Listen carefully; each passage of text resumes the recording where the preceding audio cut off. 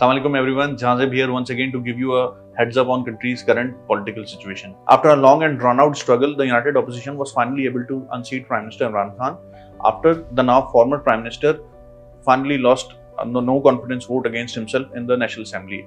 The united opposition has since nominated Mr. Shehbaz Sharif as their candidate to replace Imran Khan and form a coalition government. Mr. Shehbaz Sharif over the years has forged a very fine reputation for himself as a capable administrator and brings with himself a solid track record of running the country's largest province, Punjab, where he held the position of Chief Minister several times under PMLN's regime. Given that PMLN currently has only 84 seats in the centre, the new Prime Minister will have to lean heavily on his allies.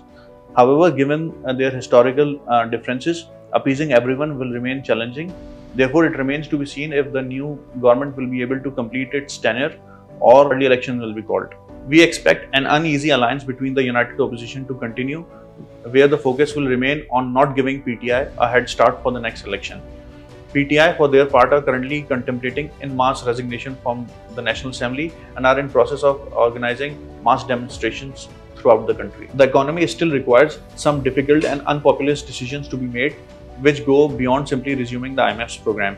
These unpopular measures may result in a public outcry and erode support for the incumbent. With elections due within next year and a half and the fiscal budget just around the corner, we might see another pro-growth budget with fiscal prudence taking a backseat. Thank you for watching. Please do subscribe to our channel and press the bell icon. Thank you.